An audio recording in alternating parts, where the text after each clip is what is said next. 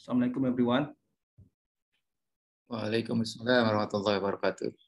Ini partisipannya masih only 7 partisipan. Macam mana ya?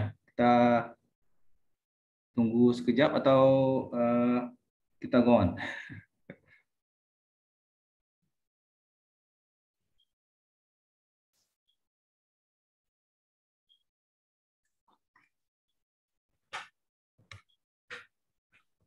Kita tunggu dalam 2 menit ya.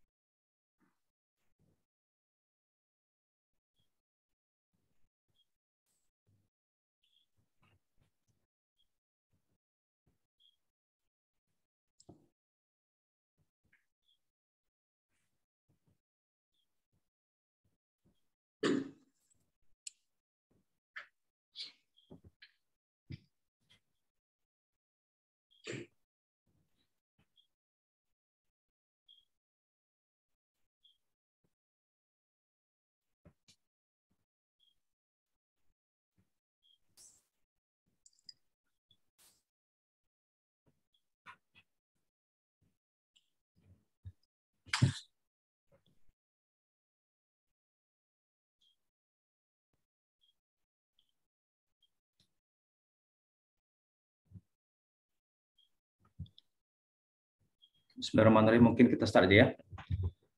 Bismillahirrahmanirrahim. Assalamualaikum warahmatullahi wabarakatuh. Waalaikumsalam. Alhamdulillah rabbil wassalatu wassalamu ala asyrafil anbiya'i wal mursalin wa ala alihi washabbihi ajmain. Amma ba'du. Let's we start our session this morning by recitation of Al-Quran Al-Fatihah. Okay,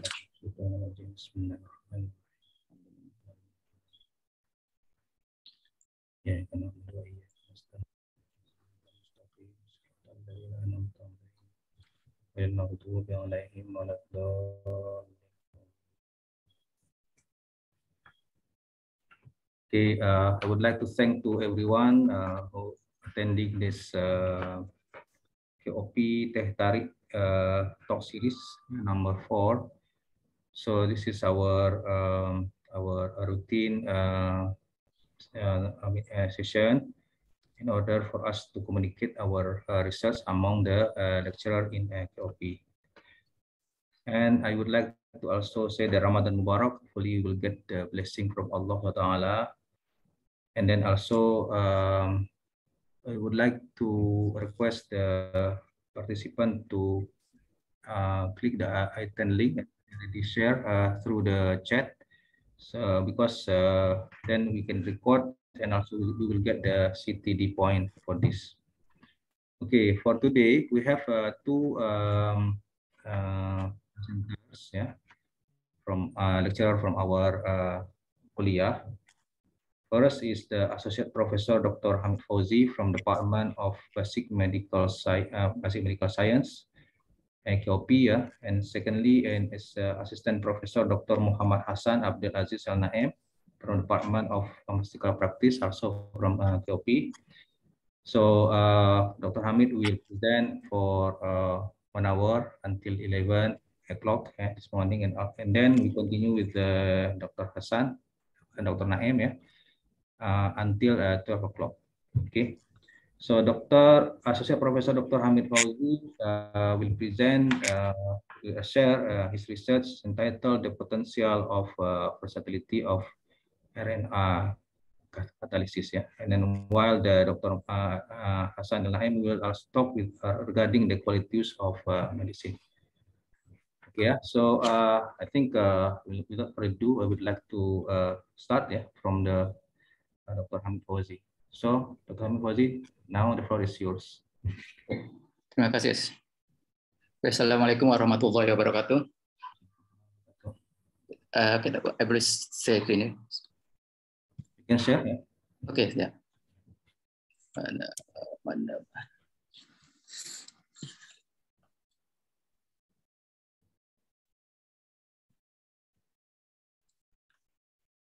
Tak boleh lagi.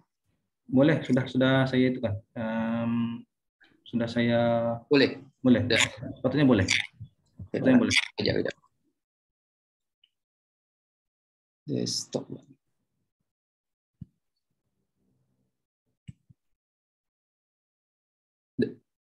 Can you see the screen? Yes, I can see your screen. Yeah, okay.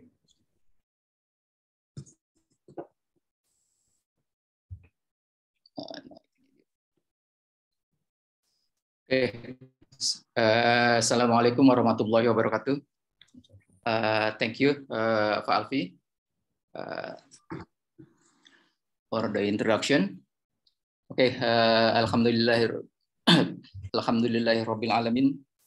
Nahmaduhu wa nasta'inu wa nastaghfiruh. Wa na'udzu billahi min shururi anfusina wa min sayyiati a'malina. May yahdihillahu fala mudhillalah wa may yudhlilhu fala hadiyalah. Alhamdulillah, with his favor or nikmat, and then we can sit together, even it's still in online, to share knowledge. Is in the meeting, the knowledge meeting.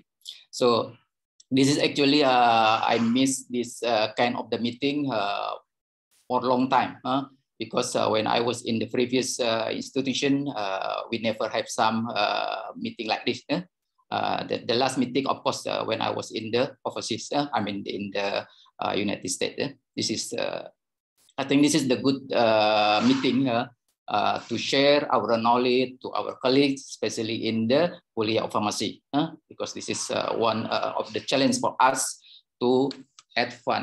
To explore our knowledge and then to share to the everybody, and then so knowledge will become the the very have some value.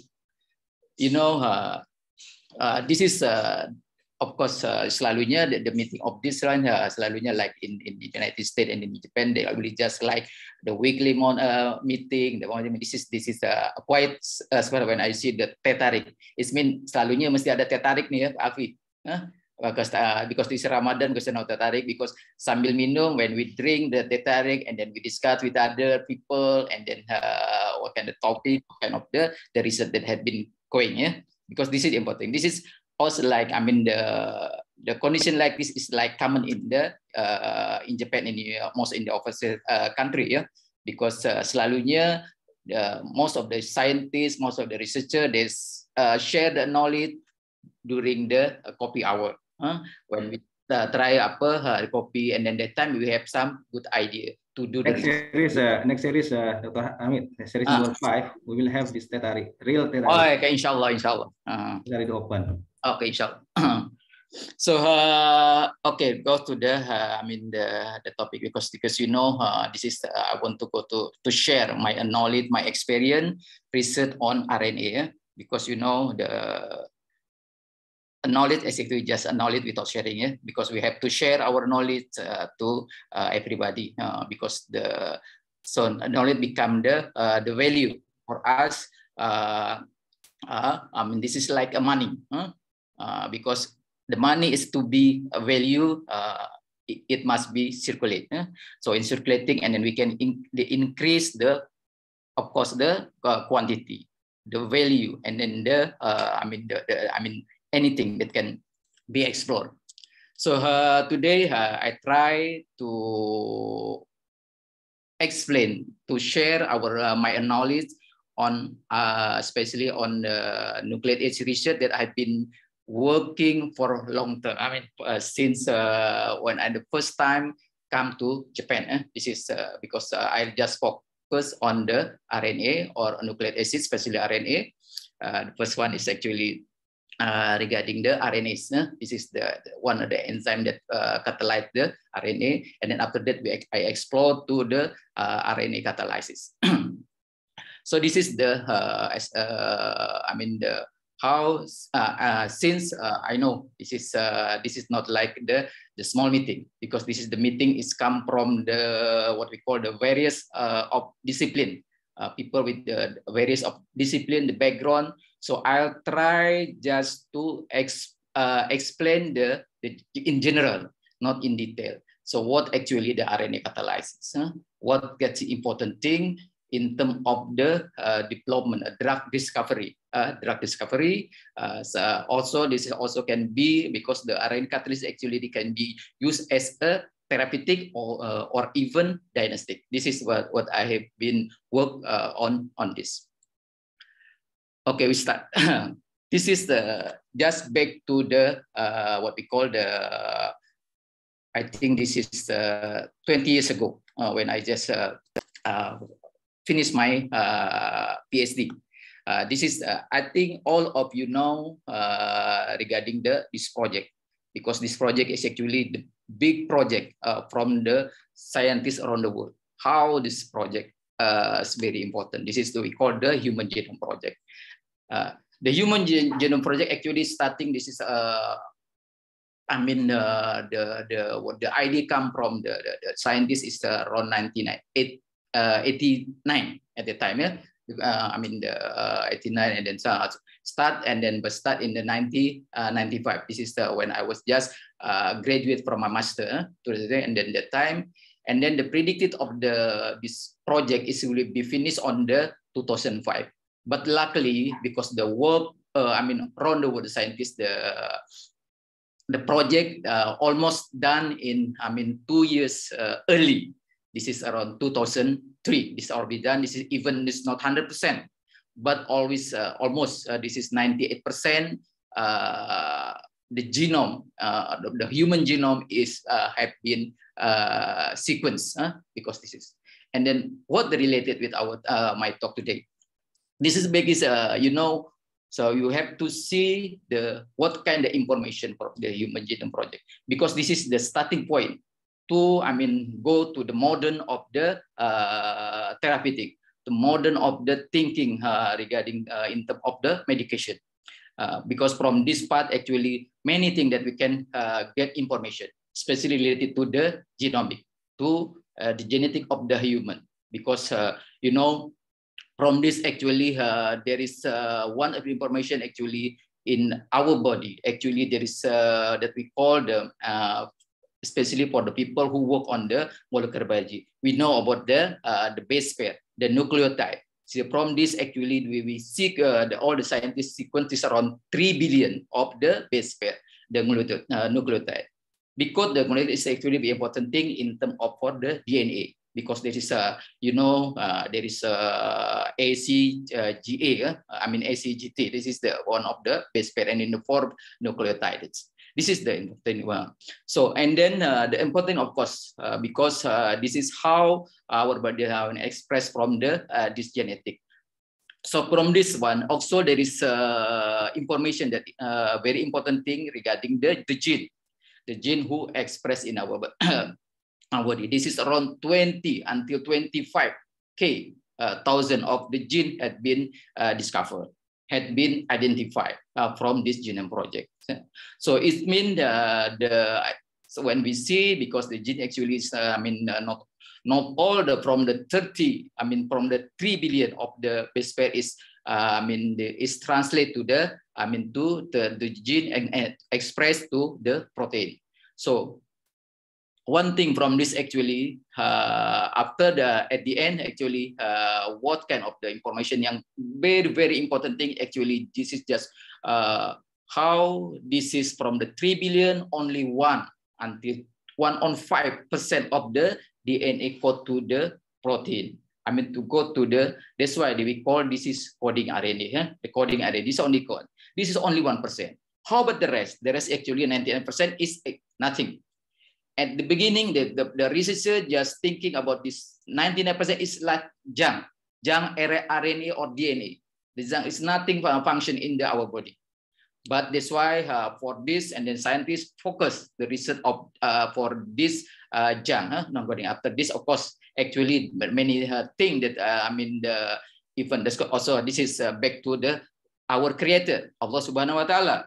It's nothing sia-sia. There is tak ada yang tak berguna ada Allah create to us. And then actually there is a very useful, I mean, in our body in terms of the function. So this is so maknanya that's why actually our body from one person to other person, there's actually 99% is actually the same genetic, but only 1%. That's why this is we focus on only 1% who translate to the protein, who translate to our body, expressed in our body. Okay, this is the Human Genome Project. So this is just to back, I mean, how to understanding regarding how you understanding, I mean, in work on the molecular biology. So this is the basic, the fundamental of the molecular biology. Sorry, even I am pharmacist, I mean, I focus on the molecular biology because it's very interesting regarding the how to make, I mean, the drug discovery. Yeah, this is back to the basic, the fundamental of molecular biology. I think all of we know, I mean, the basic, especially for the people, I mean, for the person who come from the, I mean, the degree in the science, and then even in the sekolah menengah pun, I think ada sedikit that we call the central dogma, central dogma, and how from the DNA go to the protein. Protein in our body, not only this, and some other eukaryote ke prokaryote. This is the same. This DNA, RNA to this is the all the central dogma.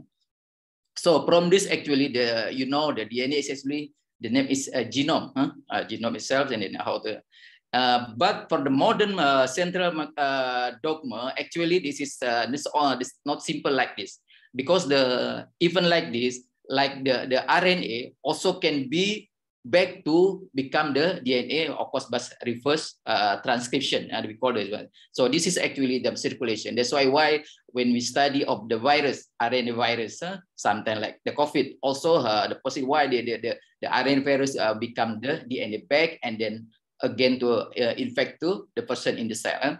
This is the. So there is many process in the between DNA, RNA to the protein in central dogma. That's why this is the one of course there is we call the from the DNA RNA this become the we call this the transcription.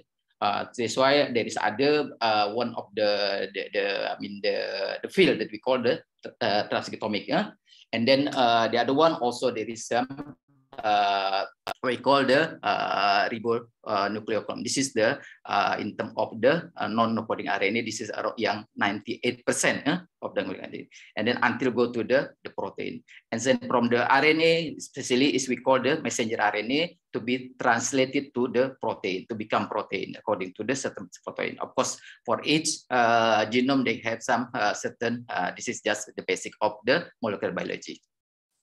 So. What actually non-coding RNA? This is non-coding RNA. Tadi 98% because this is non-coding RNA. Actually, we call this is the because of the large segment in the genome is not translate to the protein. As I said before, this is not translate. Not become to protein, but they have some function actually in the cell. Some other eukaryote ke prokaryote. This is the so, and then they have some major role to the process, even they I mean in terms of the especially in terms of the regulation, gene regulation, then gene expression. This is the important thing what in encoding RNA. Yeah. So and then how this because this is the important thing of in the I mean the even in the beginning of I mean in this beginning is actually all the scientists this is that's junk, yeah, just macam sampah je, and then they just but try find one by one they find actually they have some I mean important role in the biological process. That's why that's why this is very important thing, especially for the who interest in the disease. I mean, so this is especially this related to the cancer, because the cancer always related to the what we call the DNA, because this is how the DNA replication and especially for the cancer cell. This is the what is I mean to the disease. Karena itu that's why when we see that the medication for the cancer, especially chemotherapy, is actually this just analog to the structure of the DNA. Sama ada there's some purine analog or pyrimidine analog. This is one of the the strategy to manipulate the process of the gene regulation. Okay, this is non-coding RNA. So this is what we call what kind of non-coding. Actually, from the 98% of the non-coding RNA, there's many things. I mean, the classification. There is many things that we have can study. This is all the scientists try to find the classify because the classification is very necessary underlying the mechanism of disease, and then also to design the target, because the process, because we thought this, and then it's difficult to to design what kind of the drug, what kind of the that can treat for some disease actually related with the molecular biology, because most of this is actually related to the molecular biology part, especially in the cell. Most of the like this. So there is a few things because selalunya classification this is based on most of the scientists just based on the because this is it's very long. I mean DNA sequence. This is can be short and then the long one. The short one actually this is there is a few things that maybe you can see here in the there is some yang the common one is like tRNA. And then also maybe have you you have learned, you have heard about the microRNA, mRNA, and then ribosome. Ribosome maybe not so many people about the know about the ribosome, and then there is also ribosome. This is all the thing that I have been work on it. I have been in the ribosome, and then I have been work in the tRNA, microRNA, ribosome, also even in the group 1 intron, and then the for the long non-coding, actually this is just a few one. But this is very long, especially the RNA, because RNA is actually unstable. So this is one is actually yang common one is actually yang ramai all the scientists focus in the antisense. This is in term treatment, especially for the cancer. Also for the what we call the virus infection. So now recently that I try to find in the some literature, most common research and focus on the circular RNA. This is also this is just find in the few in years ago regarding the another of the non-coding RNA, because one by one every year after the genome project, many scientists find the function of this RNA. This is why they get the catalysis.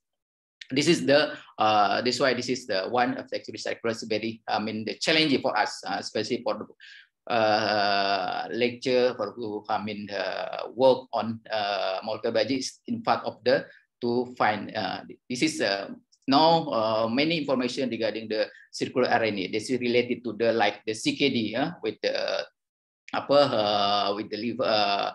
The kidney problem, so the CKD, and then how to treat the CKD with this circular RNA. That's many things, and so that's why we need this actually to make see the mechanism to see how they can work, how they can be. So from this, and then the researcher or the scientist can be can design the RNA, the artificial RNA that can be used as a therapeutic agent. Okay, now go to the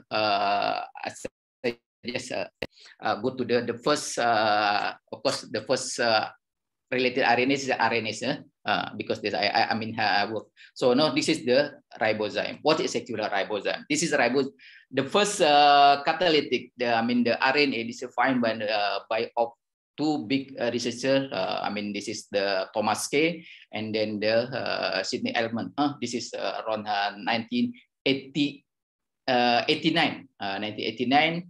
They got the Nobel Prize. Actually, even they start work on this RNA is 1982, but in 1999 they got Nobel Prize for the discovery of the RNA. So they said the RNA is not like molecule. there's something molecule, but RNA also can be used as a, they have some function actually as a biological catalytic. This is the expansion biological catalytic. It means like, that's why the name is, because selalunya we always thinking the catalytic is always, catalyzed by the enzyme. In the beginning, all the thinking about the catalytic is always related to the enzyme. I think all of you know the enzyme, how the enzyme work, because this is dan selalunya because the enzyme itself actually the protein, enzyme protein, because this is the amino acid, right? So from this catalytic, this is very important thing, ribosome. So from this and then the ribosome, how the ribosome, how the RNA is molecule, how the RNA molecule is working as a as enzyme. They have some catalytic, they have some action, how to clip it, how to clip the RNA itself. Some other, this is the important thing of the ribosome. So this is the ribosome. So one why this is, as I said mentioned before, this is the when selalunya enzyme pun is very important thing in enzyme in the beginning. I mean, a very important thing in the biological process, especially in our body. With the some problem in the enzyme, that of course our body is become a problem, and then why all the disease also, this is because of the enzyme. So this is the the thing of the scientist. So that's why this is the ribosome, because also this is related to the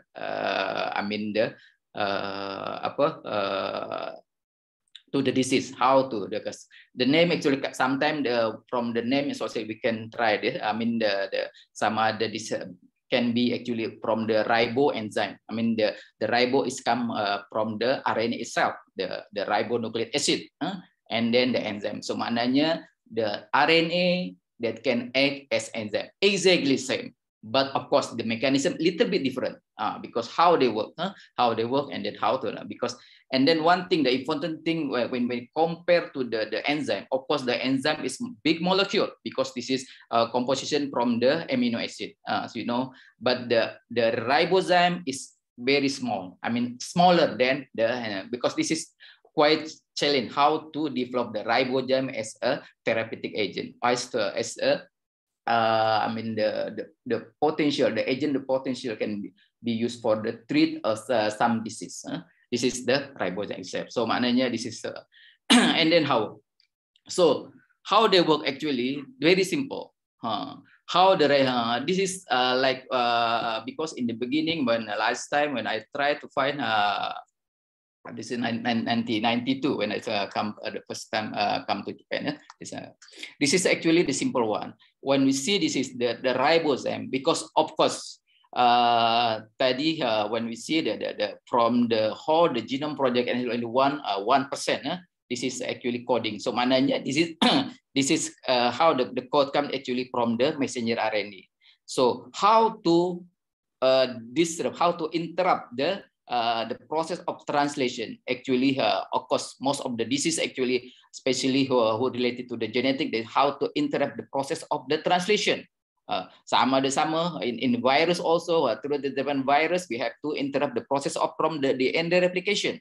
So and then from this actually how they work, how to treat this from ribosome, how to bind with the specific messenger RNA who translate to who as a code sequence for the protein. This is very important thing. So how they can just find as a complementary. This is same like because you know maybe the complementary is actually, as you know, selalunya kita complementary just thinking in the what we call in the DNA. There is some Watson Crick, especially for the person for the lecture who come from the medicinal chemistry. This is and then the ribosome, of course, one the binding, of course, with the specific sequence. With the specific, so just 3 specific base. That's why this is very important thing. So and then they will be clipped, will be cut, will be with like a scissor, scissor. Just potong dia, and then so of course the process, the transaction become terminate. So this is the process of the how to so mananya ada clip, ada RNA, and this is how they work. Very simple. This is like same like when we compare with the RNAs. This is the how RNAs work too. Of course, the RNAs is the enzyme, because also this is the RNA. So mananya RNA. And then how this come? This is the mechanism of the ribozyme. So this is as a comparison, the challenging. The advantage of the ribosome can use for the because the characteristic of the ribosome like enzyme. So when we compare with the first before, the first finding, this is the antisense also can use as a therapeutic. But the problem is the antisense is actually this also long, very long, and then they just bind to the, but there is no cut. They just how to disturb of the translation. So mananya once they bind, they stop. This but different with the ribozyme. Ribozyme when the cut and then they can still work. Just like enzyme, they go and then can be reusable. Can be reusable and then try to make some reaction. You know, the reaction of the chemical reaction as it depend on the especially enzymatic. They're on the, of course, the pH will be increase the rate of reaction, and then also some another cofactor. So this is the enzyme, and then so that's why with the small amount of the ribozyme that can be used for the big, the higher of the reaction. They can be served as a substrate. What kind of substrate? So they follow, this is like the enzyme. They follow the, what we call the, maybe you still remember regarding the Michaelis-Menten. Michaelis-Menten, this is the once of the, they reach the stagnant and it will be like this. But the follow of the post-order reaction. This is the all the reaction that the research that I have been done in when I was in Japan. How to see the activity of this ribozyme. This is the difference between the antisense of RNA. So and then how to relate, and then of course this is very related to the pharmacy, especially to in terms of the drug discovery. So this is just comparison between the enzyme and the ribozyme reaction, the mechanism reaction, especially for the lecture will come from the medicinal chemistry. Know about how the RNA cleavage by the enzyme, because most of it actually this is because of the nucleophilic attack. This is because of the one actually in terms of the phosphodiester. This is the as you know in the A, this is just nucleophilic attack. So, but different in the ribozyme. Even it's a nucleophilic attack, but they need some metal. So metal ion selalunya magnesium, because this is also I have been work to compare which actually the metal ion very very useful in yang have some high reaction with the ribozyme. This is I to compare with the some metal ion like magnesium, mangan, sayang selalu ada, but the magnesium is actually the the highest one. How to make and then how their reaction. Okay, this is also this for my PhD dissertation thesis. This is also this and then some other where it is directly or indirectly. This is just mechanism. We don't need to especially for the people just know about the reaction. This is maknanya, of course, the ribozyme they need metal ion. Jadi especially for the bivalent metal ion. So but the concentration is very low. This is the compared to the enzyme. The enzyme of course they need just selalunya just the temperature. So what kind of ribozyme that have been discovered now from now? There is I think there is many things. There's actually even when we see yang is common one actually the tRNA itself. We know the tRNA is actually kita selalunya kalau yang from the basic of the molecular biology, what the part of tRNA we know. The tRNA function how to make as a mediator, as a adapter for the translation from the message from the RNA. We know apa yang from the from the orang awam, the public, this is from the RNA to the protein. They just adapter to, because the RNA is some specific that we call the anticodon and codon interaction with the messenger RNA. This is also this is a ribosome. Nanti kita this is also I do this ribosome is especially with the RNA this when I was in the United States. And then the other one, there is another what we call the ribonuclease P. This is the first ribosome. And then there is some of course splicing and sub-splicing, because in the process of molecular biology, actually that's why even from the 3 billion of the nucleotide from base pair, this is only 20 or 20K. So mananya there is a rest of the DNA or RNA is not to the gene. So this is the we call the we call the process of the splicing. So this is the one of the ribosome can find is actually group 1 intron. This is the first and then the largest of ribosome. This is group 1 intron and then group 2 intron. Sorry, this I'm not just in detail. So this is and then the other one actually the hairpin ribosome. This and then the last one is actually for amarhide and SDP. This is the last time I focus in the amarhide and SDP. Amarhide now until now this is the ones of the ribosome to treat the HIV. Because this is last time try to treat the HIV, because this is the challenge to to treat for the AIDS. This is the how the patient, because it's in terms of the RNA replication. So this is how this is like enzyme. Of course, when we study of the RNA, also we have to understanding regarding the structure, because with the structure we can decide. With the structure we can design what actually, because of course as enzyme must have some active site. They bind active site and bind with the substrate with the specific active site. They can bind. But of course, they need the folding. They need the conformation chain to make some binding with the active site, with the specific active site. Same. This is similar with the ribosome. So we need to study also the what we call the secondary structure. And then this is a few of the secondary structure of the ribosome. And then of course this is already had been crystallized.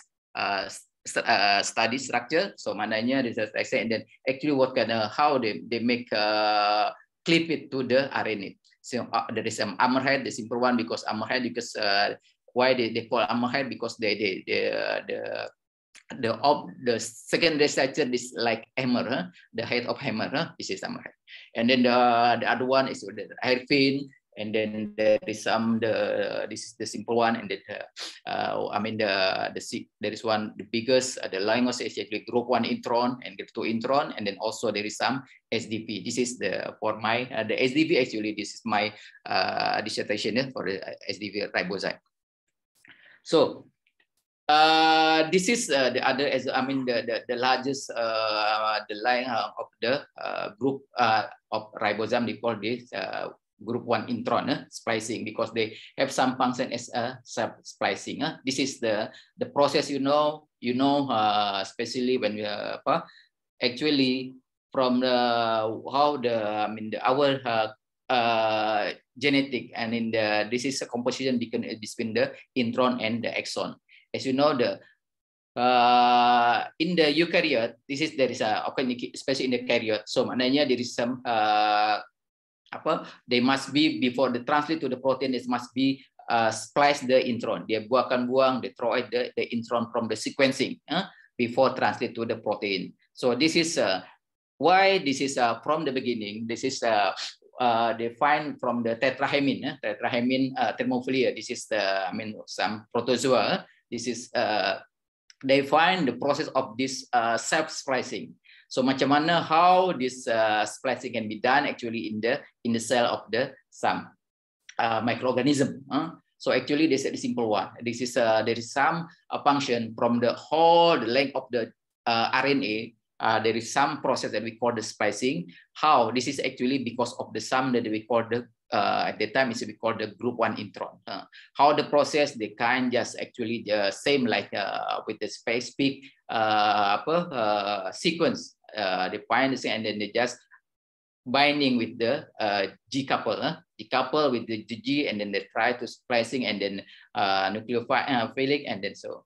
So this is actually when you see in this figure, actually this is the cis, maknanya is the cis acting. This is from the original one, and then how to interrupt, how to from the outside. Of course, we call the like the C and the picture. This is from the outside. How to we try to make some artificial of group 1 intron. This is similar to the originally the nature of the group 1 intron. So and then the treatment can be used to disrupt of the splicing. This is the splicing one.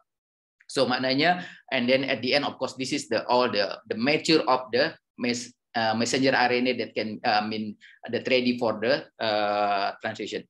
Okay, this is the SDV ribozyme that I have been studied. This is also the short one, and this is the pseudonote. This is the SDP one of actually this is why SDP. This is fine from the for the hepatitis delta virus. This is for the virus one.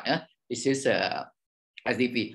In this time, I tried to study about also the structure. How the maximum, the potential structure of this SDP with some specific sequence from the study. So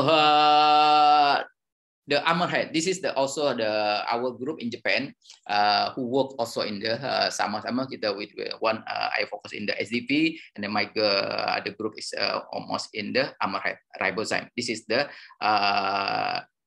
why the Hammerhead ribozyme, because the Hammerhead actually the smallest one. This is just around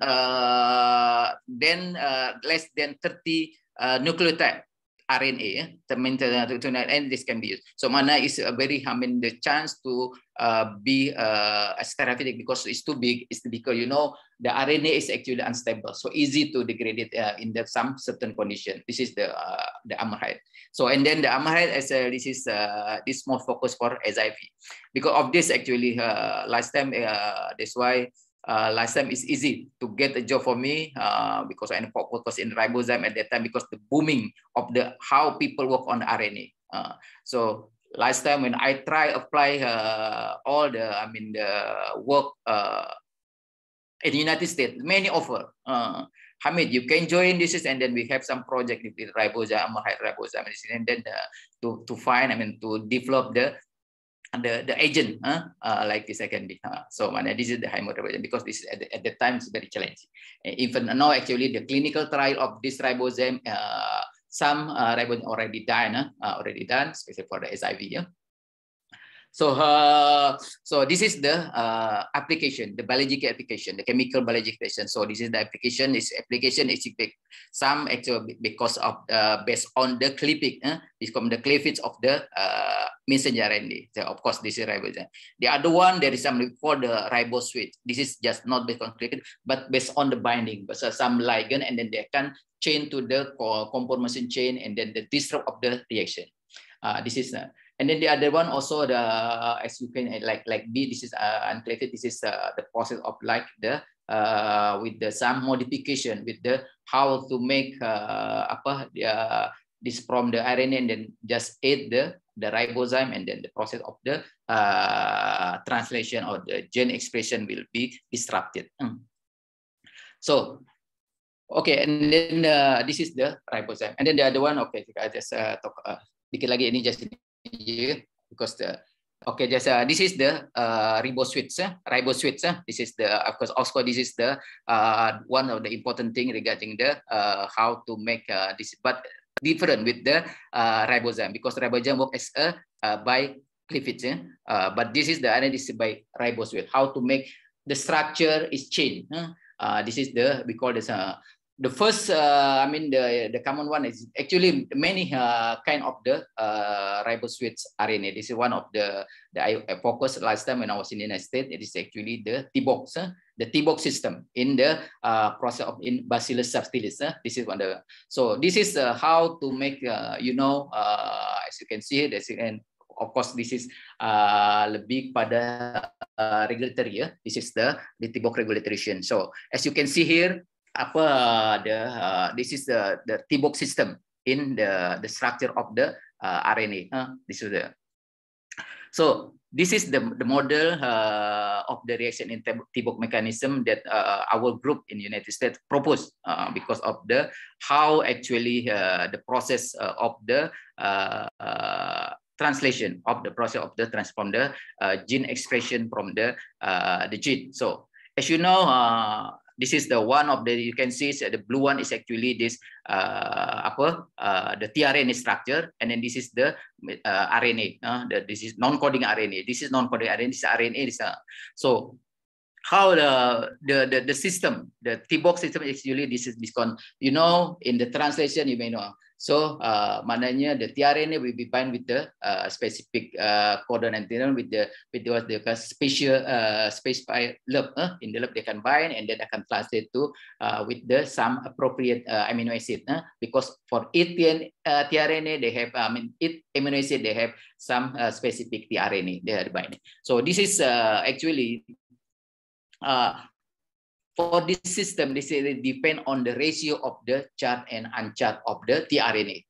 So maknanya if the once of the tRNA in the three end of the bind with the some amino acid, they will be disrupted of the binding with the position of the specific RNA. So maknanya akan disrupt. So maknanya there is no no binding, and then so maknanya all the process will be going. Will be terminate. Will be terminate. There's termination, and then we terminate. There is no more. But if the low charge of the tRNA, there is no amino acid. So maknanya this tRNA, especially will be selain bind with loop and then also bind with the other radical, and then there is some conformation change in the RNA that dia akan rubah menjadi anti-terminator. So once binding, the process of the the process of translation, the process of the maturation of the messenger will be disrupted, and then there is no more anti-terminator. They will stop. So maknanya dia akan tak stop ya, anti-terminator, because anti-terminate and then the and then dia akan jalan terus. This is the process of TBOC. So what I study in the United States actually to find to try to this is the one of the challenging to design what kind of as a artificial RNA to make a disruption of this binding with the some we call that's why we try to create as our group this is so this is the the discovery. This is of course this is just the simple one, how to make maknanya to make to disruption. So maknanya there is some termination of the process. So this is the model that try in our group in Ohio State. This is the one of the small anti-terminator. From this actually, I try study with the some tRNA from the Bacillus subtilis. This is tyrosine, and then try to find the binding, and then from this actually we can find the specific bind, the specific sequence from this, and then try to. So this is all the thing actually. Like this ABCD. This is the tRNA, and then try to minimum, because actually the important thing from this actually how to this ACCU binding with the anti-terminator and then UGA. This is actually the strategy of the how to as a therapeutic agent. So okay, this is the small interference. This is just the information for you regarding the clinical trial have been done for some certain non-coding RNA as a catalytic. So another thing, because I think for this after I'm for this time, because the time is almost done, one hour, because we need so this is maybe I want to, because this is also the challenge of the how to get the artificial RNA as a RNA catalysis. It's catalytic. This is the the aftermath is also the chain. So last time this is a few of the, because I combine how to make the aptamer in the ribosome, because this is I think this is for this in detail. This is very challenging, especially for the we can work with the also from the PAMTech, also even from the PAMPRED, also all the I mean the department on this kuliah. This can be work together to how to make optimal the aptamer. So from the part from the basic medical science, how to create the aptamer that can be used for it, and then from the other PAMTech, and then how to create the especially last time I dengar dalam previous copy talk regarding the microfluidic. This is also the important thing, because if it is expensive, actually can be used as a sensor for a diagnostic. Last time I have thinking, I mean 20 years ago to develop the microfluidic, use the aptamer. This is the aptamer, also this is the RNA DNA. I think itu saja Pak Alfi. This is regarding the sharing. This is actually many things that I can share with you all regarding the RNA as a catalysis, because this is the challenge, because this is the process. Later I will share again regarding, because the time is too much. To I mean it's difficult with talk in the various of background, but of course this is very challenging to talk and to share our so maknanya kita bekerja, because you know the great research actually come from the same discipline. The great research actually come from the multidiscipline. That's why there is why the MOSFI or the higher education, they provide for the multidiscipline is very high at the grant. This is how work together to find some the target. Okay, this is that can be. So I open because this is it's very limited time to I mean just cover the all that I have been work especially on RNA as a catalysis. Oke, itu aja. Terima kasih banyak. Wassalamualaikum warahmatullahi wabarakatuh. So ini soalan, and then just actually from this I open discuss, and then selalunya after I always discuss, just people come to my room and then they discuss and then how to make some research to get this. Okay, Assalamualaikum. Thank you, Dr. Hamid. Very interesting and very informative research. Yeah, so hopefully it can be conducted in our this kind of research can be conducted in our kuliah. So maybe any questions from all of you? Any questions? Maybe I can start with my first questions, Dr. Hamid. Yes. So this ribosome, riboenzyme, yeah? Ribosome. Ribosome is different. Ribosome is actually one of kind of the ribozyme. Ribozyme. Any studies on diabetes for this ribozyme? Ribozyme. Yeah, for diabetes. So that's why when we took the ribosome, how to apply the ribosome, we have to know about the first the mechanism of the disease.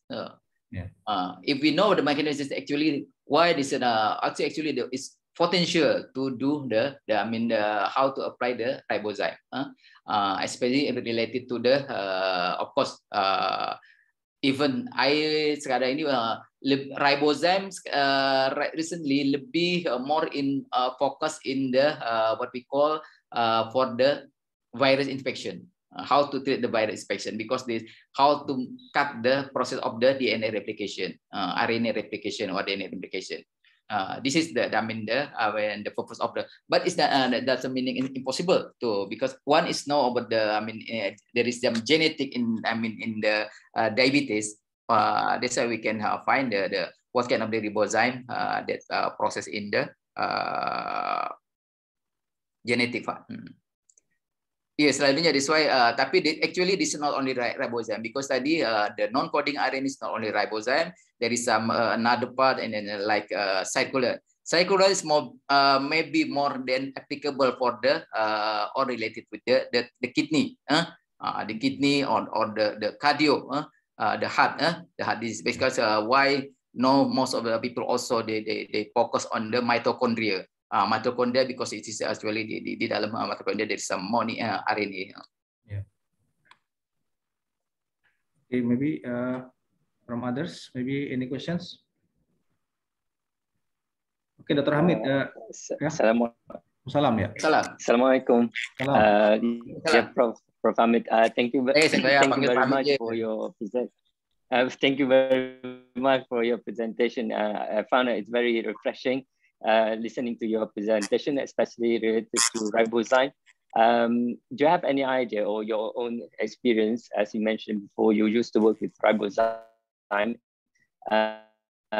into diagnostic? Because at the moment I'm working with ribozyme based or modification of ribozyme that they call it multiple nucleic acid enzyme to use it in the diagnostic. Any comment from you, or have you involved yourself in the diagnostic by using the ribozyme? I think it would be nice to see is how maybe next we can meet up to see how you can maybe come up with the assay for that MNzyme or ribozyme based diagnostic.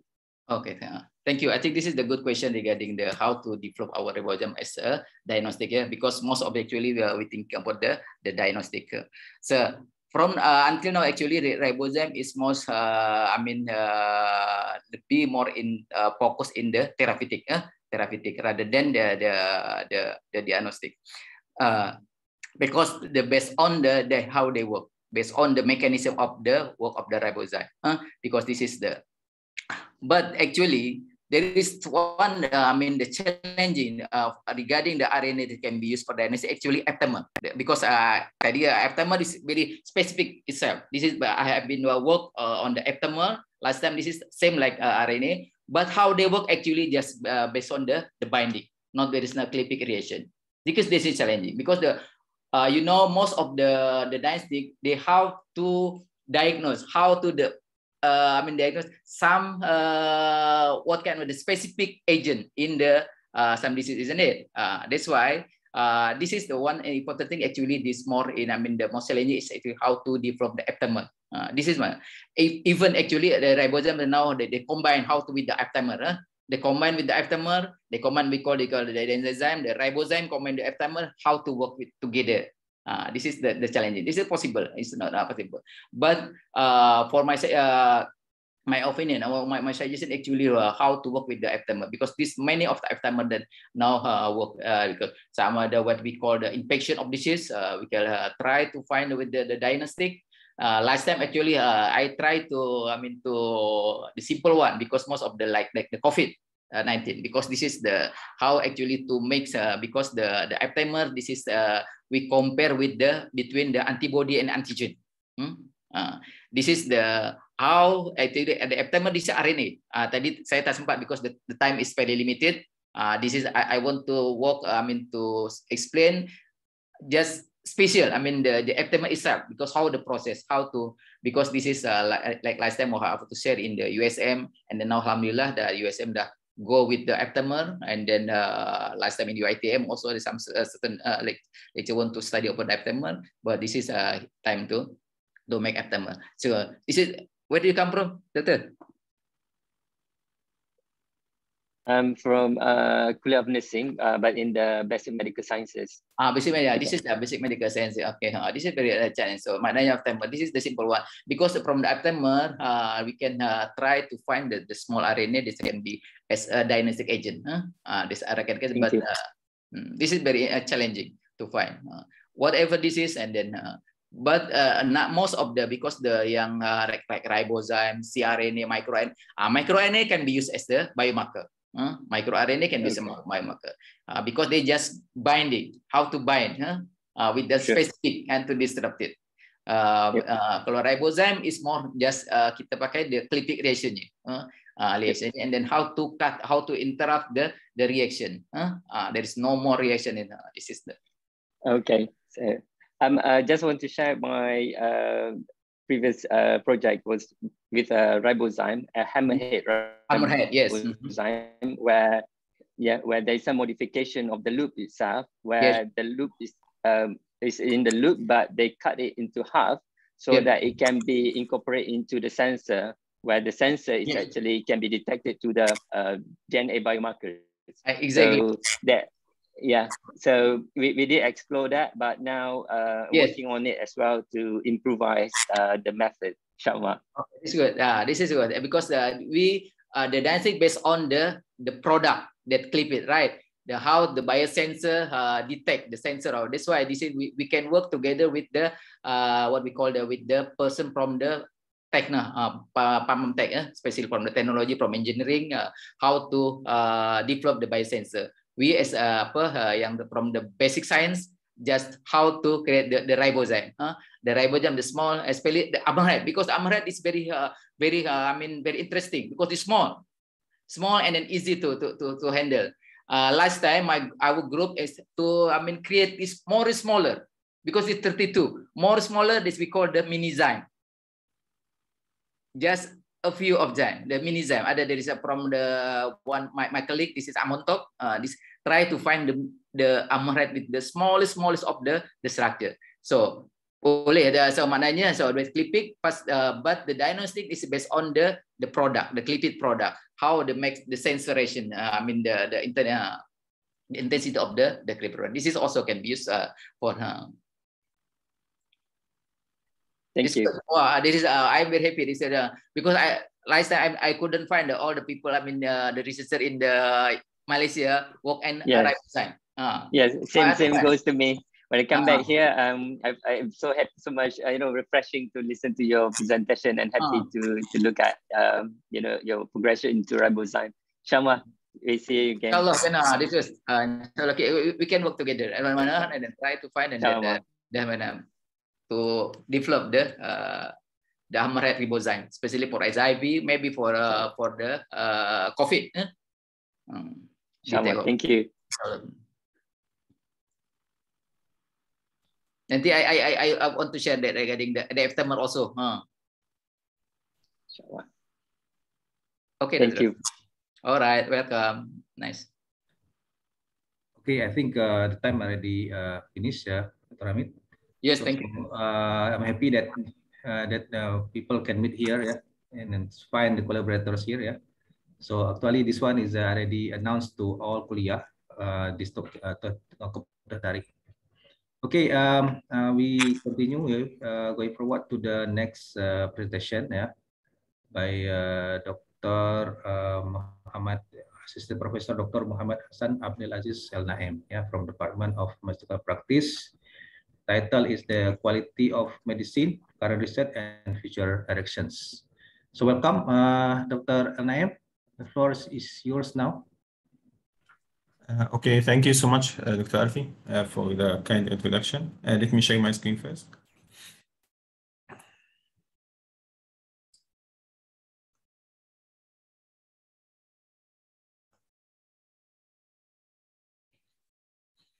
Okay, Bismillahirrahmanirrahim. رب اشرح لي صدري ويسر لي امري واحلل عقدة من لساني يفقهوا قولي. Today may be quite different topic from the basic medical science when it comes to maybe use of therapeutics or drugs in practice. So the title today, inshallah, will talk about quality use of medicine, current research, and future direction. So first of all, just maybe brief introduction about myself. I have a bachelor and PharmD from Egypt, postgraduate certificate from Harvard Medical School, USA. I'm alumni for IIM. I got my PhD in 2018. Currently assistant professor of clinical pharmacy in the Department of Pharmacy Practice. I'm also leader for Quality Use of Medicine Research Group, member of the FIP Academic Pharmacy Section, associate member in the Malaysian Pharmacist Society, editorial board member in some journal, and section editor in the Pharmacy Practice in the Kuliah Journal. To date, I have about maybe 50 journal articles in different journals. So today, inshallah, the talk will mainly be divided into three main sections. The first section, we will talk about maybe general introduction about quality use of medicine, the definition, what quality use of medicine can be different from country to another. And we will have some reflection also on the effort done in the Malaysian setting related to quality use of medicine. The second section, inshallah, will highlight some of my group work on the quality use of medicine research. We'll share a few examples.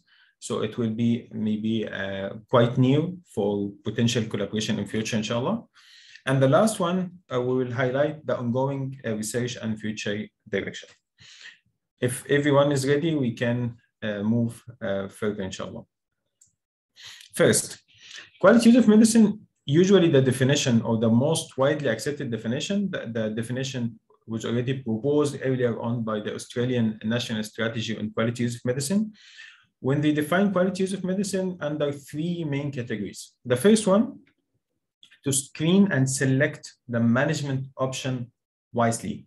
Consider what actually the actual benefit or the net benefit of medicine when it comes to treatment of any illness, and recognize the broad option of maybe therapeutics involving medicine in treating any disorder. So selecting the management option wisely. The second one is when it deemed necessary, the medicine to be used, how to choose the best available option, how to consider all the factors maybe related to the individual, the clinical condition itself, the risk and benefits, the monitoring consideration, the dosage and length of treatment, coexisting condition, and cost at various aspects. This is very important. And the third one, using medicine safely and effectively. And this actually the practical one, most of the quality use of medicine research, by somehow looking for some research or maybe research question related to this one. How maybe the safety and effectiveness of the medicine on the long-term run. From the monitoring perspective, for minimizing misuse, overuse, or underuse of certain medication, or maybe empower people to use medicine properly, maybe providing medicine information and raising awareness about the rational use of medicine in general. So this would be the three main definition or the three main aspects under the definition of quality use of medicine. In general, when it comes to research in quality use of medicine area, the research can be descriptive to assess or to describe certain prescribing pattern in healthcare settings, can also go further to investigate potential barriers and facilitators for the rational medicine use, or can be the experimental one. Mostly this one will be the level of PhD, when you design or assess impact of intervention on improving quality use of medicine and rational prescribing in healthcare settings, or as I mentioned, empowering people or promoting awareness toward the safe and effective use of medication. So the people can be more adherent, they find the necessary information they are looking at, and also improving and posting the health literacy level in the community. So as we all know that so many studies can be done on medicine according to the life cycle, but the one I can maybe show in bold here, this one is most relevant to the quality use of medicine research. When you conduct some study to maybe investigate the extent of the rational prescribing of certain medication, to assess a patient adherence or resistance, to do comparative effectiveness and safety of certain medication, and as I mentioned, the impact of interventions and some of the comparison sometimes can be cross-national one. Of course, quality use of medicine is a general term, and when we want to intervene to enhance safety and effectiveness, of course, this one should be based on a clear plan.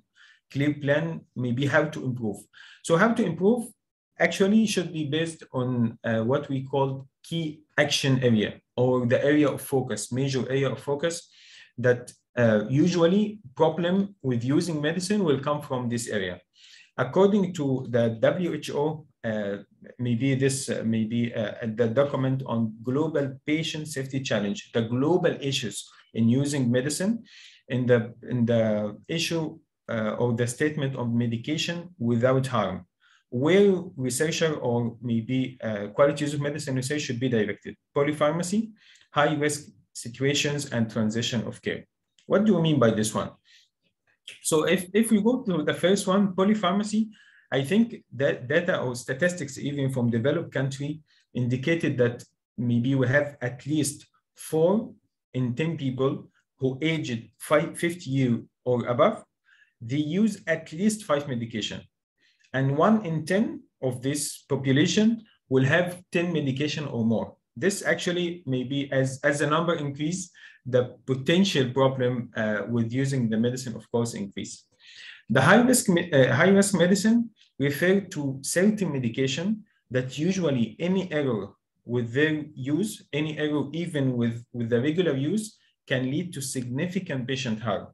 And this, again, will be dependent or different from country to another. For example, in Australia, for example, they define the high-risk medicine, maybe the insulin, the opioid analgesics, the anticoagulants, the antipsychotics, something like this. The third area would be the transition of care. Transition of care refer actually to the differences in medicine use from one setting to another. For example, patient at home going to the hospital, or patient in hospital will be discharged. For example, in patient at home going to the hospital, 90% of those patients will have a change at least in one medication. The other way around, if patient coming from maybe the hospitalization finish and going to discharge, the patient, 42% of this patient will have at least prescribed one medicine that have potential problem, potential harm in a given case. This data statistics from developed country. Also, a recent analysis from New Zealand can show us that in general practice, we can see around 11% medication-related harm incidents happen. The good point that around 80% of this medication-related harm will be something we can say minor, but the rest, around 20%, moderate to severe. What the medication that mostly implicated in medication-related harm? Again, the cardiovascular, anticoagulants, and antineoplastic, immunomodulatory, and so many medication. When it comes to Malaysia, I think maybe as the disease burden and the pattern of death in Malaysia, we can see here the cardiovascular disease followed by malignancy, and also we have maybe diabetes. So this is the burden of disease by mortality. If we go maybe to take some statistics on the top 50 medication or therapeutic groups used in Malaysian settings, we can also say, we can see here medication for diabetes, cardiovascular one, calcium channel blocker, and renin-angiotensin receptor blocker, lipid modifying agent, diuretics, and all this. And the good point actually in Malaysia, we have maybe some sort of planning or policy to address or to maybe support researcher and support the practitioner in the quality use of medicine. One of them is the guidelines on the safe use of high alert medication. High alert medication, again, the same I have defined earlier, those medication that mostly any problem with their use will lead to significant patient harm. So these guidelines is very maybe quite comprehensive. They identify the risk factor actually maybe implicated in high alert medication, what it takes for medication to be high risky for patients. And also they provide, this one is very important, they provide for every medication what the common type of error, what the common risk factor for this certain medication, and what are the recommendations, how we can prevent the harm can happen with this medication. This actually very good step that taken to post the quality use of medicine in the setting. Quality use of medicine in a hospital, for example, it is a team and it is a systematic process. It is not maybe one spot initiative and research and we go. Actually, it has to be a systematic process. This systematic process should identify first what are the issues, what are the concerns in this setting. As I mentioned, from country to another, from setting to another, the issues will be different. The medication will be different. So first identify what are the issues, then what are the best practice standards we can refer to. Then we collect and analyze the data provide some feedback, and identify and implement the change that could be done, and the monitoring how the change will be sustained in the long term. If we want to see this plan, the systematic plan, to match with the pyramid for quality use of medicine competencies, the quality use of medicine, first, it is the awareness level. You can see here, awareness level at the level of identifying the issue. We know where the problem, we study the problem, we aware where the problem and what the potential intervention that can be done. The level 2, going up, the knowledge and skills. When you collect, analyze data, provide feedback, this actually, when it comes to maybe prepare and the education and competencies for researcher to come and take place. And of course, with competent maybe practitioner, they have the knowledge and skills, we can maybe have the level of action and evaluation, implement the change, and the continuous monitoring for any implemented change. So I think maybe that's the first part of the talk, introduction to quality use of medicine. Hopefully by this, how at least our audience today have maybe some background about quality use of medicine, the definition, and the basic aspect of the process. In the next section, I will share some of our research in quality use of medicine, divided into maybe four main maybe focus area. The first one, my personal interest and my passion, the cardiovascular pharmacotherapy. When we do some project on the use of lipid lowering therapy and the statin and all this, we want, as I mentioned, under the research objective quality use of medicine, here we assess the prescribing pattern and also at the same time the achievement of clinical outcome. Of course, we give maybe lipid lowering therapy to notice some maybe changes in the lipid parameters and achieve the target level as per the patient condition. We can see, for example, our research, this done in the primary care settings, we have maybe in general around 87% received statin already. Appropriate prescribing was 70% only. 17.5% of patients, they already have some sort of concurrent drug interaction with the given medication. And the most important, and this may be chronic problem with the statin users and dyslipidemia in general, achievement of the target LDL level.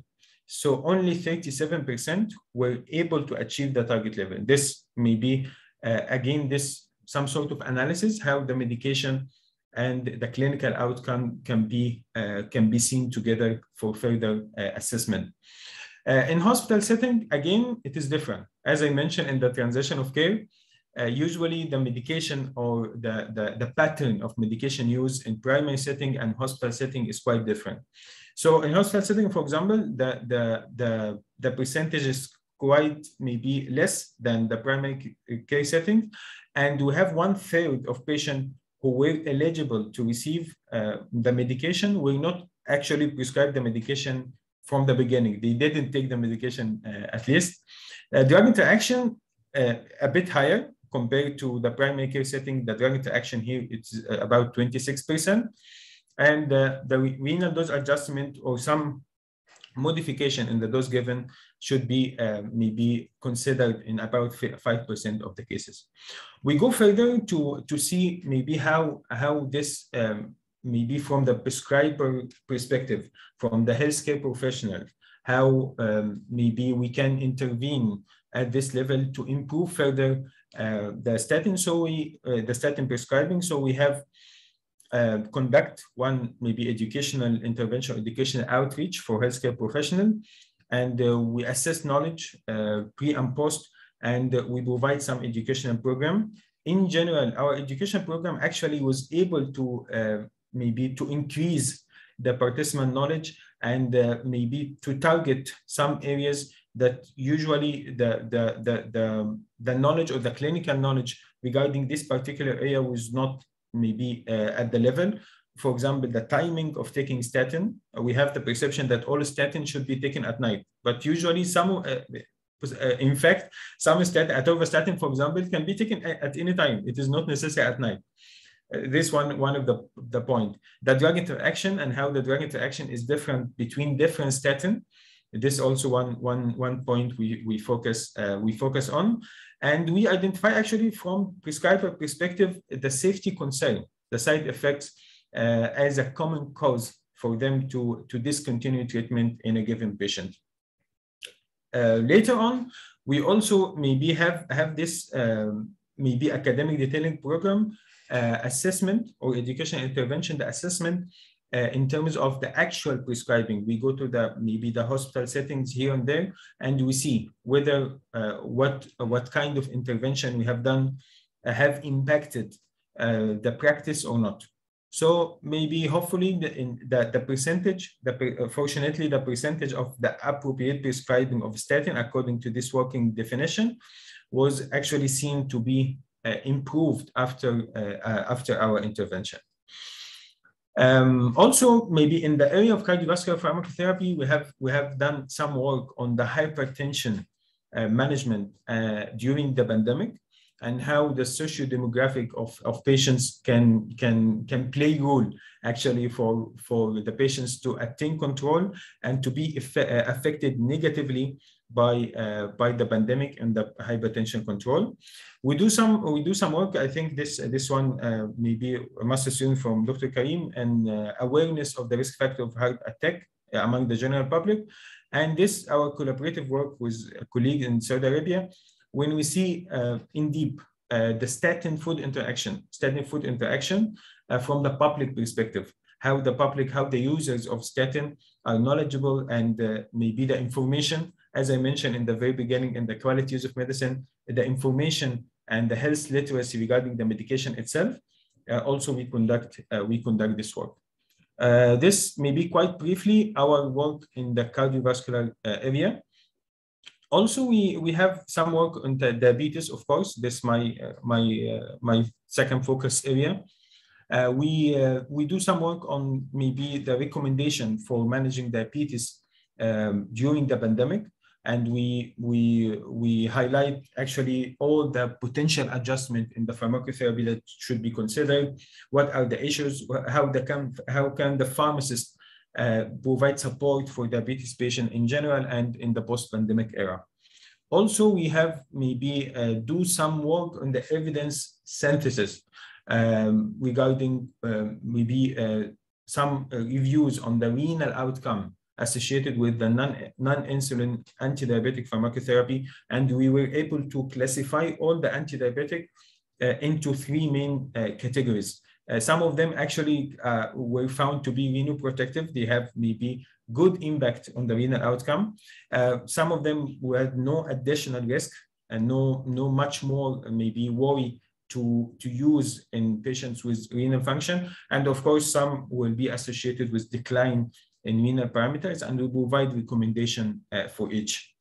Also, we link about maybe the cardiovascular prevention and patient with diabetes, and how actually the awareness of patients and the perception toward the cardiovascular risk among diabetic patients. And in this paper, we were able to identify actually many knowledge gaps, starting from the basic disease expectation at the time of the diagnosis, identification of the cardiovascular risk factor on the management aspect. All these points, the patients still need support, to be able to comprehend and act properly with respect to this point.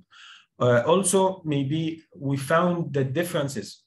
When we provide support to patients, we have also to take into account that their knowledge and perception can be impacted by the patient demographic characteristics, educational, race, age, and area of residence. All this play a role and they need individualized intervention. Also, we have some work on the proton pump inhibitor as a group, pantoprazole, esomeprazole, and all this. This our first paper when we talk about evaluation of the proton pump inhibitor prescribing among non-critically ill hospitalized patients in Malaysian tertiary setting. And in this paper, we were able to evaluate the prescribed regimen and maybe categorize them. We can see here that from the figure, about 34% only were maybe appropriate or no need to any change, or maybe was compliance with the guidelines. 19% was totally not according to the guidelines. 16% still need dose adjustment, and 31%, and this is actually the main finding, was prescribed with no clear indication, no documented indication. And we come out with some recommendation that we need proper documentation of evidence-based indication for using this medication in clinical practice. And also we need for a well-defined prescribing criteria to be used in local setting so we can improve the rational prescribing. Also, we did this one with my colleague, Dr. Tarik, an evaluation the prescribing of proton pump inhibitor for maybe as a stress ulcer prophylaxis. And in this paper, we're able to show that around 30% were prescribed according to the current recommendation. But still, maybe we need national criteria to address and to highlight more on the proper indication and PPI dosage regimen for both ICU or non-ICU patients. The last point in our research, I can maybe highlight the quality use of medicine, maybe in general, when it comes to adherence and clinical outcomes, or what comes to service provision. For example, we did some collaborative work with my colleague in Egypt on assessing how the clinical pharmacy service for outpatient and hemodialysis can be of benefit. So we see here that the clinical pharmacy team were able to identify in total about 685 drug-related problems. Most commonly, the problem will maybe something related to the dose or the drug selection itself, And in terms of the clinical outcome improvement on maybe the calcium level and hemoglobin level were noted, but it is not the same actually for the phosphorus level. Also, we have done some randomized control trial with focusing on use of ondansetron for pain management, and this one of the interesting paper, because in this paper actually we propose that ondansetron on top of being maybe medication for nausea and vomiting, as all of us know, also it has some adjuvant or analgesic efficacy when it adds to the acetaminophen, and it has actually local anesthetic effect as well. So in this paper, we were able to show that ondansetron on top of acetaminophen only can improve actually the pain control for patient after the laparoscopic cholecystectomy. Also, we have maybe done some work on the pharmacist-led intervention. What pharmacists can contribute for patients with hypertension and hyperlipidemia? What kind of intervention that the pharmacist can do? And we characterize all the intervention and we compare. So we found maybe most of the time face-to-face counseling was the most. This paper was just before the pandemic. But most interesting, the multifaceted intervention in general will more likely to be effective. And this one, I think I will highlight later in the future direction when it comes to integrated and collaborative care. The outcome assessment for any pharmacist or any intervention will be different according to maybe the intervention design itself, the frequency of the follow-up, the length of the follow-up, the involved medication, the patient characteristics. All this play a role whether the clinical outcome will be achieved or not. I think the last one in this category, the one related also adherence and clinical outcomes, how it is impacted by the medication regimen simplification. Medication regimen simplification in general any chronic disease patient, the hypertension or even with diabetes, it is common now to have maybe fixed dose combination, for example, 2 drugs in 1 tablet, something like this, or once daily dosing, or even combination between both. So we did maybe systematic review for the literature, and we identify actually the frequency of each. And we link this one to the medication adherence and clinical outcome. So in general, medication regimen simplification is, as a strategy, it is useful, it is visible, something easy to be done. But as a clinical outcome, actually, it is not necessarily or consistently will be improved as the adherence improve, especially when the length of the follow-up is different. So I think that's all regarding the second point of my talk. So first, we covered the introduction to quality use of medicine. The first, maybe I did overview of the selected quality use of medicine research. Now we'll proceed further to the last part of my talk today. I will just highlight a few aspects regarding the research grants. Research grants that may be completed till now for myself as a principal or co-researcher. This our work on the lipid-lowering therapy. We have 2 grants and we completed this one already. And we have grants in progress, the one related to the RCLX, the Quality Use of Medicine Research Group, when we have maybe multi-component actually project improving quality use of medicine for the prescribed pharmacotherapy for patients with chronic disease, a multifaceted approach. We have, I think, I'm co-researcher in this project focusing on knowledge and practice of medication waste and disposal. This, I think, leader by Dr. Carmela and Dr. Hidayah. And we have this one on the medication regimen complexity and medication adherence among geriatric patients. The leader for this one is Dr. Aid. A few examples, I will maybe also display a few examples of my recent work. This ongoing project, the first project we are developing and implementing mobile health intervention for adherence and self-care behaviors among type 2 diabetes patients. This actually, my recent PhD student is working on it. I have also 2 research students working on mental health, type 2 diabetes, and the role of community pharmacists. This qualitative study informed by the health belief model. We have also another project on mental health and blood pressure control and antihypertensive medication adherence as a cross-sectional study. Also, I'm supervising one external student in Pakistan.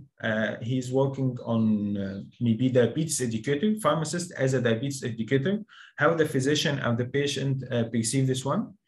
Also, I have maybe FRGS proposal, not get funded yet, on the augmented reality model to improve health literacy and pharmacotherapy adherence in patients with diabetes. And I have maybe international research group. We do some work on the pharmacy education, the mental well-being and grade among undergraduate pharmacy students, this international work. The last part, the future direction.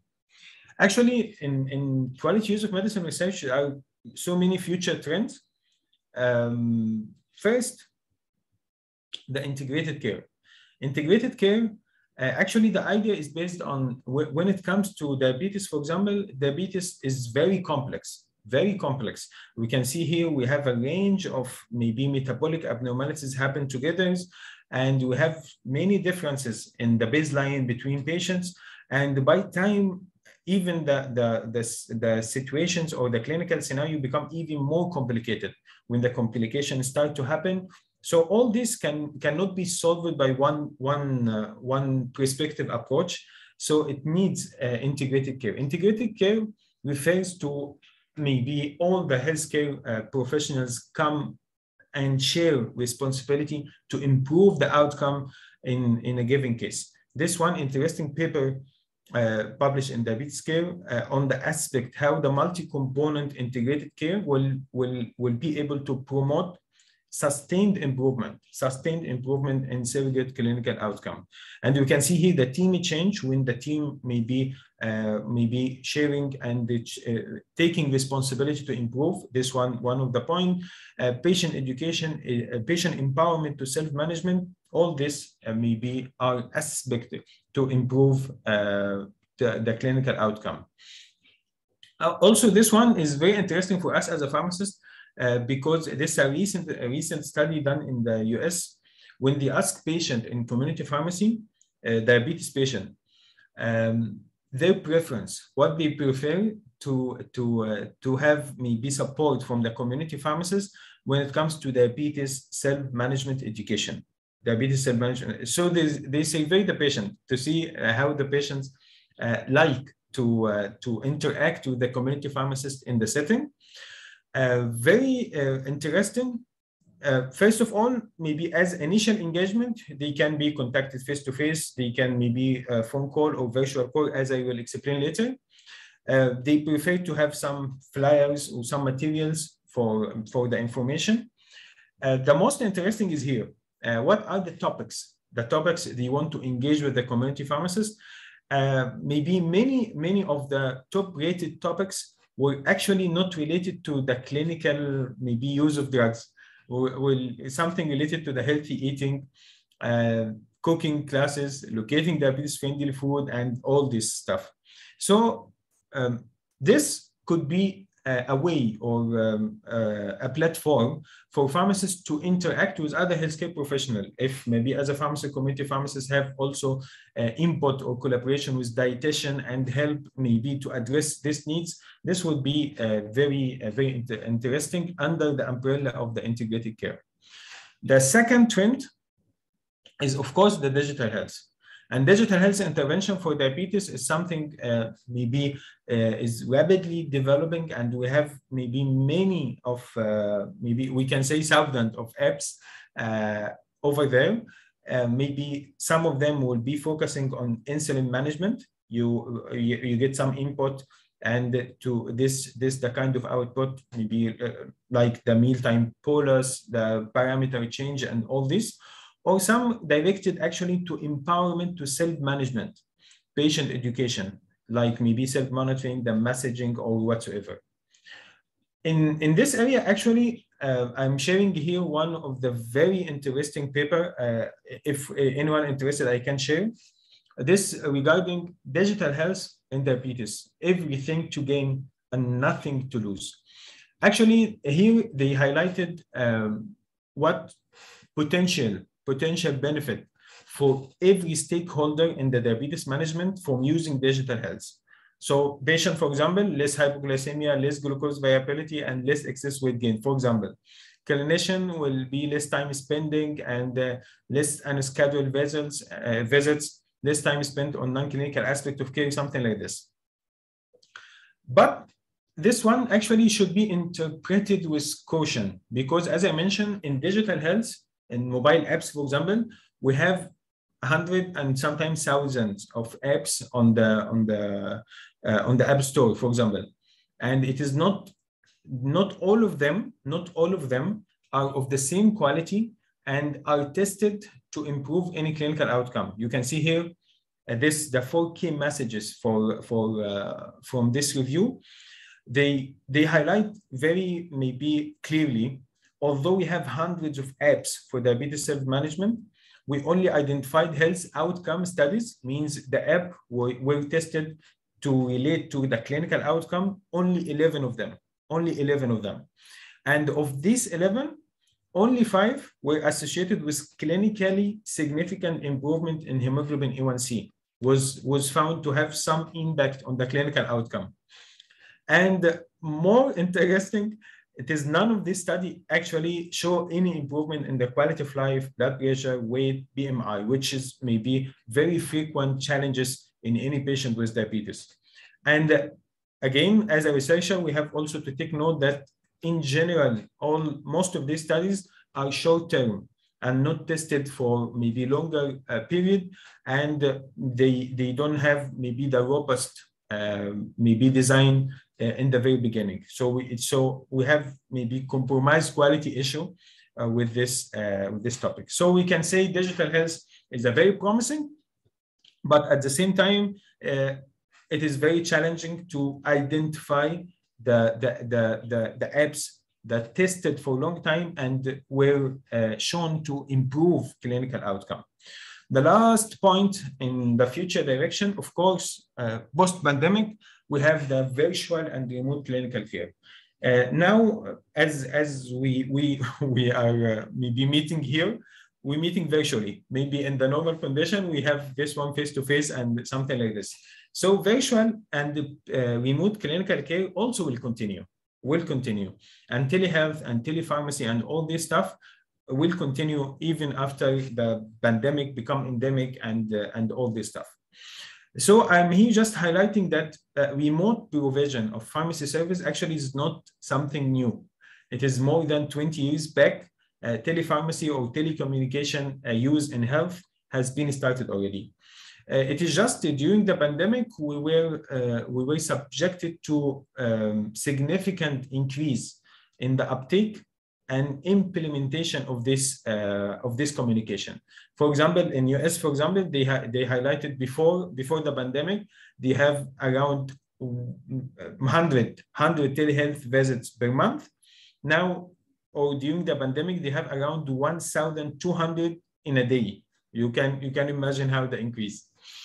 The issue or the point, the advantage of the telehealth, it can be customized.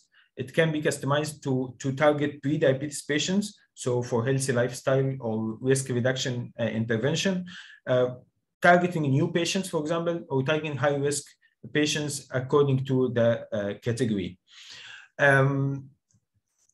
One of the maybe recent studies also show that in telehealth, for example, patients can commonly feel comfortable to using phone or any virtual platform. Some designs use telepharmaceutical care associated with free home delivery of medication. They have maybe some kind of virtual integrated care clinic, like the one adapted in Saudi Arabia. They have multidisciplinary telemedicine led by pharmacists. This one is very, very important. The telehealth or telepharmacy in general, unlike digital health, this one actually tested or maybe were able to support patients to achieve clinical outcome. So in terms of better DM control, improving medication adherence, and also maybe having achieved some objective or decreasing physical consultation from 8 visits to 2 visits over 4 months, for example. All this has been achieved. The one last point, they found actually, if the telehealth or the telecommunication was maybe done, but with less engagement time, for example, 5 minutes or something like this, were not that effective. And actually, when compared to telehealth by other professional, pharmacist one is not also significantly different. So telehealth in general will be sufficient, whether it is provided by any of the healthcare professional, or maybe most preferably would be the multidisciplinary one if possible. We can see maybe how well-structured remote care can be there. Like, for example, we can do diabetes education webinar, this done by student pharmacists in US. They structure 30-minute class on weekly basis, offered to patients with DM or pre-DM to support them. They provide this class every week, 30 minutes via Zoom. They cover content from the very beginning, overview the disease, managing diet, importance, medication adherence, and all this. They also arrange for referral services for University Family Medicine Clinic as well, and provide incentives and certification for patients who complete the program. So this made a kind of a simple, well-structured remote intervention that can be done or adapted in any setting, and even here in Malaysia as well. This is the last point in the remote care. This may be our latest paper this year about telepharmacy. we surveyed some of the future Malaysian pharmacists, and we found maybe they are ready, they are knowledgeable and ready to uptake telepharmacy maybe more in their future practice. But the problem sometimes of the workload and incentives and the payment model also were a significant concern among the participants. So my take-home messages for this session: quality use of medicine, essential component in clinical pharmacy research in general, to optimize outcomes, the effectiveness, and ensure safety of medication. The intervention are based on a thorough examination of the sources of medication-related harm. As I mentioned in the very beginning, in every setting, in every country, and from setting to another, the sources of medication-related harm or the key action area for quality use of medicine could be different. So the examination is very important. Quality use of medicine research domains are a kind of well-defined domains, as I mentioned in the very beginning, but applications and analysis can vary depending on the priorities in different settings or country. As an educator or as an academic, I think pharmacy education is responsible to embed the quality use of medicine knowledge and application in future pharmacists to be maybe of the mentality or the mindset of a medicine safety advocates in future, inshallah. This may be this my contact for any maybe further discussion or networking opportunities for myself or our research group. This my emails and social media accounts. I think that's all for me. Thank you so much. This picture actually from my home country. I think my home is out there. Thank you so much. Okay, thank you, Dr. El Naem. Yeah, very interesting research and informative presentation. Yeah. Maybe any questions from all of you?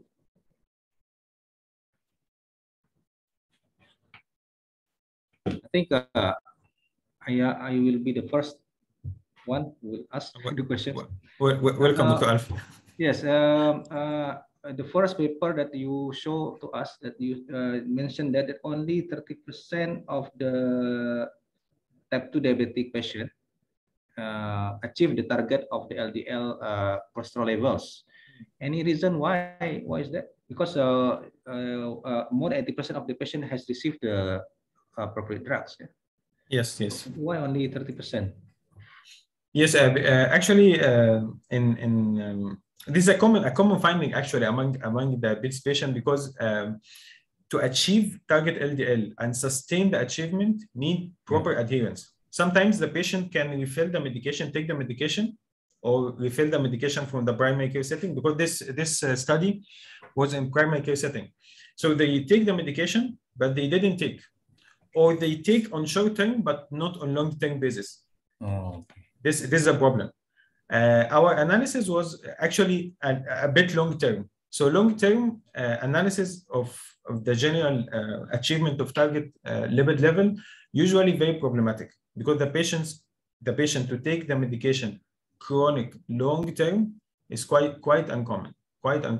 Especially if everything is okay, doesn't feel maybe anything, because as I mentioned, statin is a preventive therapy.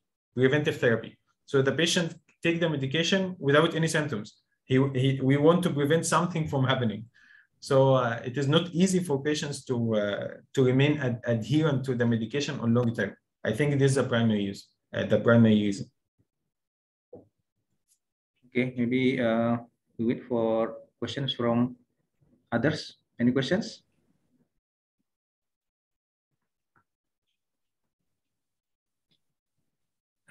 Okay, when I have my second question. Sorry. Any remote with the remote clinical treatment, yeah? Is there any disadvantage? Maybe any limitation of that of using this remote treatment? I cannot say general disadvantage, but in general there are essential consideration for this remote clinical care to be effective. Essential consideration. One of them is to maintain a proper engagement with the patient themselves. Because as we know, in the virtual communication in general, maintaining proper engagement with the other side is quite challenging. So one of the good model I showed in my presentation, we have the Zoom video call and one-to-one session. So one-to-one session and video call, something maybe you can track the proper engagement of the patients, and you can even discuss openly the points and maybe track the effectiveness of the communication itself. Sometimes as a group or just a telephone call for less time, this was not found to be that effective. The patients can maybe respond to the call, okay, receive the message again, and in action, nothing much improvement can be achieved. So I can say as an essential consideration, if we go for the remote clinical care, it has to consider the structure itself and has to consider the proper patient engagement in the plan of action that had been agreed in the session itself. Okay, thank you, Dr. Naim. So any other questions? If maybe I'm the only one who asked the question. Okay, no problem. Maybe I think everyone is tired. 2 hours in fasting, listening for fasting. Inshallah, and in next session we will have the now a real yes celebrating inshallah. It's already open. Very sure. Inshallah. Okay, thank you, Dr. Naim. Thank you so much, Dr. Assalamualaikum. So thank you for everyone. Yeah. So we are come to the end of the sessions. Yeah. So let's we end this session with the tasbih kepara and in the session of Surah Al-Asr. Subhanallah wa bihamdika asyhadu an la ilaha illa anta astaghfiruka wa atubu ilaik.